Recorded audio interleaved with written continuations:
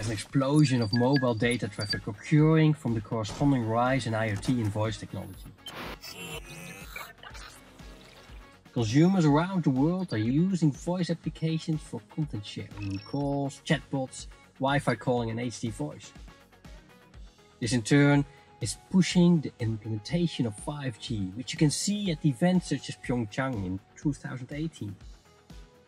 This expected rise in mobile data traffic and the presence of newer and better technology outlets has left industries needing to adapt to keep up.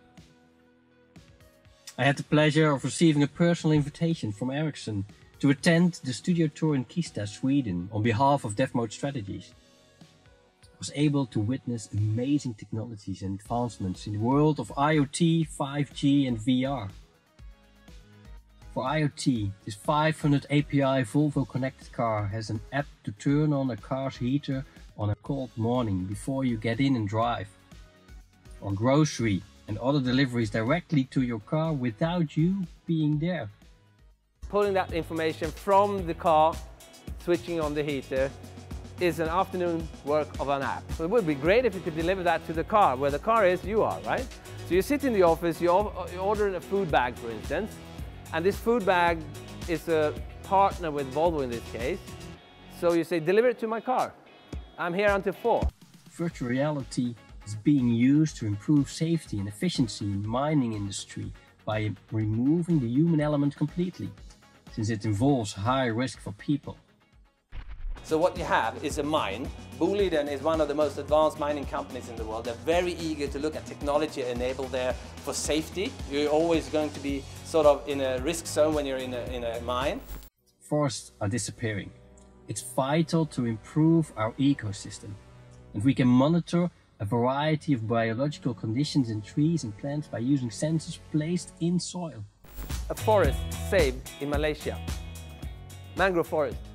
They are disappearing. So as we plant them, we put sensors into the soil and the data is sent over mobile networks. You can see the data comes in every half hour as there's connected mangroves there.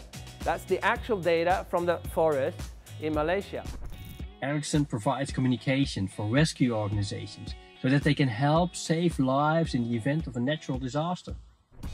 So you want to apply temporary communication services at an earthquake to provide connectivity or communication services for the rescuing organization. Data centers where digital information is being stored are being reimagined and redesigned with robotics, removing humans altogether. What if we have data centers that do not have people? Well, we can build them as high as we want. We can build them in any shape we want. We can lower them in the ocean if we want. Even big data is being applied in our sports to measure heart rate and movement. And combined with analytics, we can see an entire spectrum of information about an athlete and even determine if a player is getting sick before they feel those effects. This platform has analytics on top of it as well inside. So if I take different data from different Excel sheets and put that in analytics, I'll get a clear picture of what's going on for this player. Technologies like these cases from Ericsson will result in 30 billion IoT devices being connected by 2023. To support this growth in IoT connected devices, 5G is going to help provide sustainability for connected devices all over the world and improve 4K and 8K video streaming, augmented and virtual reality gaming, and industry applications in automotive, healthcare, manufacturing, energy, and utilities. Thank you for joining me. I'm Ronald van Loon, and this is The Intelligent World. If you liked the video, don't forget to like, subscribe, and share.